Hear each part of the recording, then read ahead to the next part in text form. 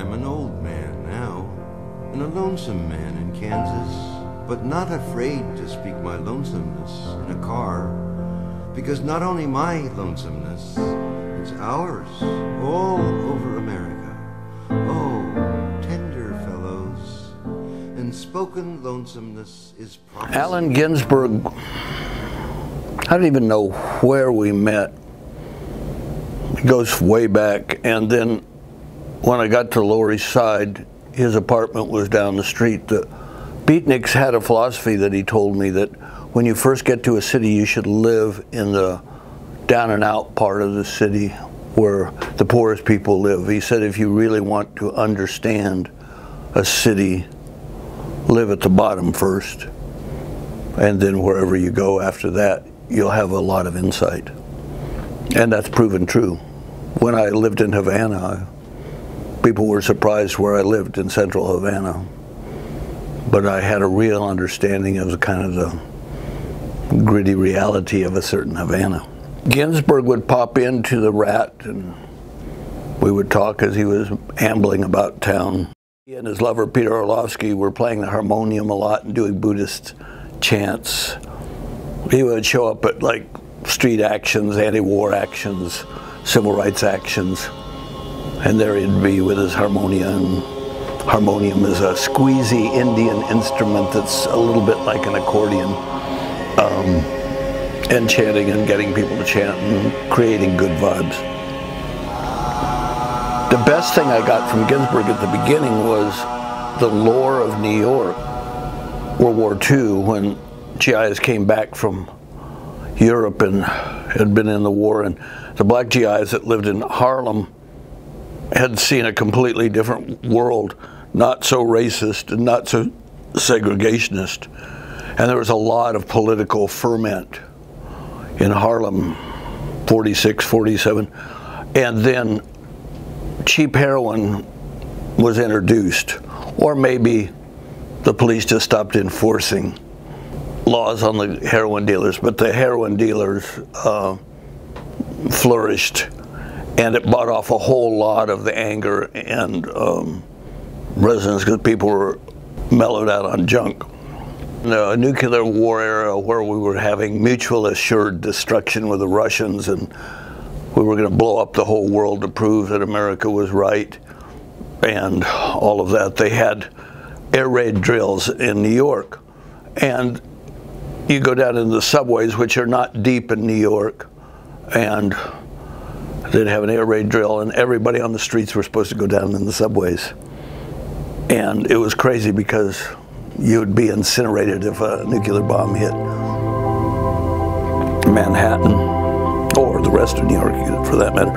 And beatniks refused to go down. Challenged just by sitting at a picnic table in the park while everybody else was duck and cover and hiding under their, supposedly down in the subways. And then the press would ask them, and they'd say, people, it's crazy. So if we go to a nuclear war, we're incinerating it all, and that's no protection whatsoever. It's the illusion of protection. That was a very powerful political action by the beatniks, because nobody would conceive of doing that at that time, and that was in the 50s. In our culture, lots of guys don't have mentors. Their dads are crappy mentors. They're ill at ease at talking about real stuff. Dad will talk about football or something like that, but if a son is artistic or yearning or creative or trying to figure out the meaning of life, dads usually aren't very lucky bets to tell you how everything works. Particularly in that era, 50s going into the 60s, I never really had a dad, so lots of people moan, and oh God, I was raised by a single parent and all that. I always thought it was tremendously lucky I didn't have the dad voice in my head wagging his finger and like, you little pipsqueak, you aren't out there doing whatever, being tough man stuff. You aren't deer hunting, you aren't wanting to shoot commies, you don't want to play football. In business, you're going to fail because you're not positive enough, you're too weird. I didn't have those voices in my head, and so many of my male friends did. They were screwed up by their dads, and so in a way it was great not to have a dad as a mentor. But at another level, Allen Ginsberg was a dad, was a mentor, a guy who you could talk to about anything and would tell you what he thought. Doesn't mean he was always right, but he certainly would. And so I was tremendously lucky knowing Allen and the other guys. And Allen was in his Buddhist phase, which lasted all the rest of his life. And so he would talk about things like compassion for all creatures. And in politics, he wanted enlightenment. He didn't want just changing who was in power. And so Allen was the genuine deal because he introduced me to Burroughs and all the rest. But he also was in the forefront of all kinds of demonstrations. I remember we all got busted at an anti-war demonstration, and everybody was going pacifist limp, Martin Luther King style. And the cops, it's a hot day, and the cops have to throw us in the paddy wagon, and even if we weren't big, bulky guys, throwing a 150-pound guy into a paddy wagon who's not cooperating with his body muscles is a chore, even if there's two of them. And then about the 20th one, the cops are tired and pissed off, and it's not fun. They're working dudes who have to throw bodies into paddy wagons like big lumps of bags of coal or something. And we're sitting there, and I knew the cops were pissed off. When we get to the precinct station, we're getting hauled out of the paddy wagons, which pissed them off more because nobody was stepping down out of the paddy wagon. They were getting drug out and carried. And Allen had a hernia, and he's always talking to the human being inside everybody. So he's saying, I've got a hernia, I've got a hernia. Be careful. And I thought he was just nuts.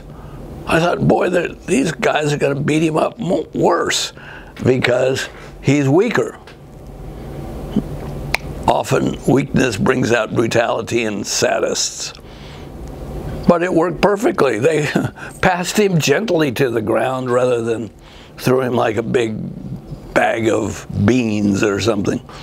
And I started thinking, it's interesting. I didn't think it worked all the time, but it was an interesting approach. And so both by stories that he told, like stories about in the late 50s, Times Square was the gay pickup place, and gay culture was totally oppressed. And he and his friends would go up there, and it's just like another underground, secret signs of recognition, and you would link up with other gays in Times Square. And to hear those kind of stories, there's a functional underground. And so when we were making other undergrounds, like the anti-draft underground, we could take lessons from the gay underground in New York in the 50s. So they had lots to teach. Not the empty sky that hides the feeling from our faces, nor our skirts and trousers that conceal the body love emanating in the glow of beloved skin. White, smooth abdomen down to the hair between our legs. It's not a God that bore us, that forbid our being, like a sunny rose all red with naked joy between our eyes and bellies. Yes, all we do is for this frightened thing we call love, want and lack. Fear that we aren't the one whose body could be beloved of all the bride